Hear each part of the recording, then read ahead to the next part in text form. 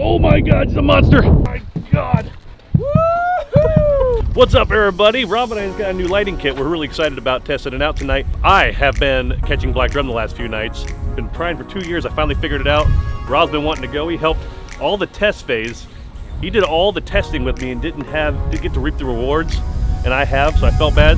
So Rob just got back from a trip to get his first big black drum. We'll show you the setup and we'll get him going. Oh yeah, let's do it.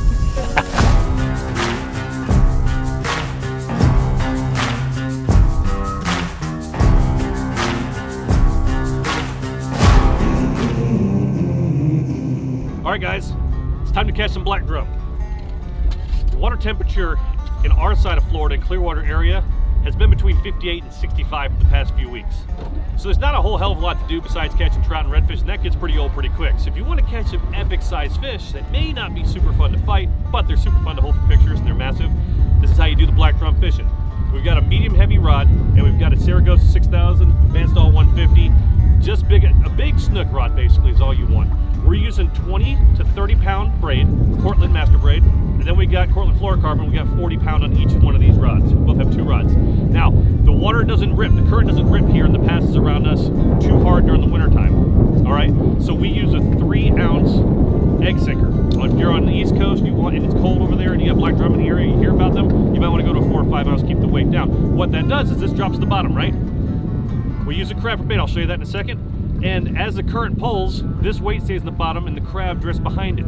What that does is it leaves the crab right down here in the bottom, moving naturally underneath the water surface, and the black drum sniff it out, they come eat it. They hit very soft, they hit very gentle, so you gotta watch your rod tip and feel it. You gotta reel only. We use 5/0 circle hooks. We don't set the hook, we feel the bumps, we reel slowly, you feel the weight, you don't lift, you just keep reeling. When they start running, then it's game on, do what you gotta do. All right? That's pretty much it. I'll show you guys how to rig up the crabs, and we're gonna go catch you guys a few black drum. We did the last few nights. I'll roll a couple of those fish off from my cell phone into this video right here, but I've never filmed it with a nice camera, so I'm looking forward to doing this tonight. Rob, you ready to catch your first big black drum? Hells yeah. Let's do it. Let's do it.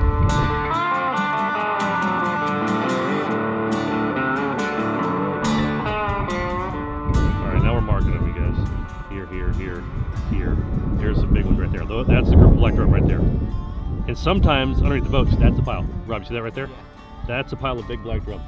They're in the light. We just ripped it kind of into it, spot lock it down right here behind us.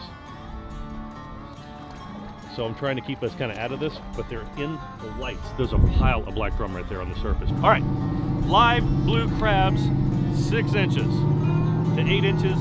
Not too big, but not small. And why live, you might ask, because we're about to cut this thing in half, because the meat inside stays intact.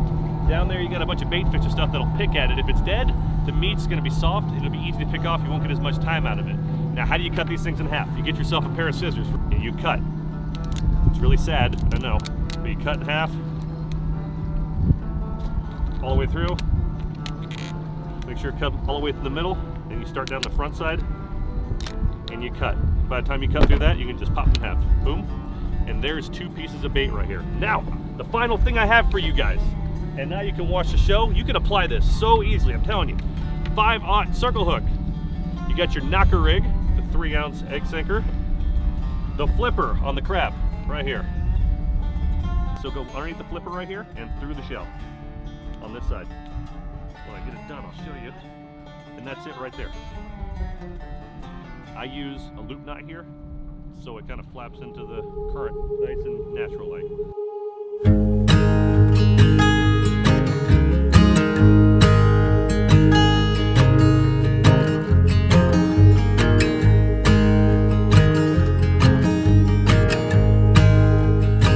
All right, and behind us here, we've got this light where all the fish are at. All we're gonna do is I'm gonna let this thing out in the light, and let it fall rapidly. And when it hits, just hit bottom. So I'm gonna hold on to it for a second. Then I'm gonna let about 4 feet of line out, 3 feet of line out, and we're gonna let it sit. The other rod, Rob's gonna do the same thing, but he's gonna be holding the rod. And all we're gonna wait for are little bounces. When those little bounces happen, that means that black drum's grabbing onto it, and it's crushing it. They don't have teeth, they got crushers like redfish. They're gonna be depressing that crab down, trying to get the meat out, break it down so they can swallow it. They don't hit it hard. No, not at all. You just lost one, Rob. What happened? I reeled up too fast and pulled it out of his mouth. And I got a little excited.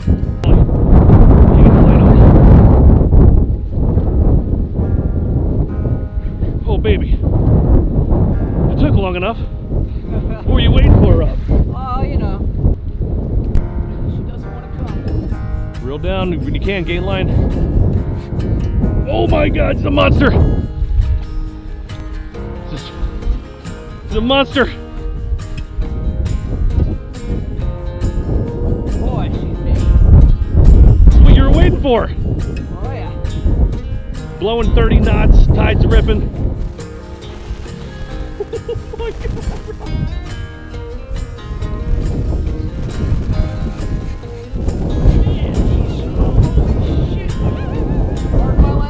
It's okay, it's YouTube, you can say whatever you want. Oh my God. Woohoo! Holy cow! Look at the size of that monster!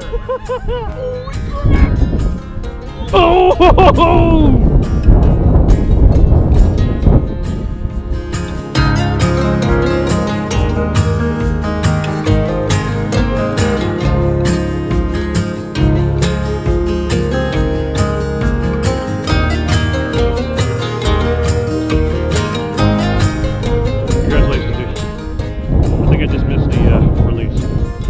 Because I wasn't recording because, you know, I do this for a living.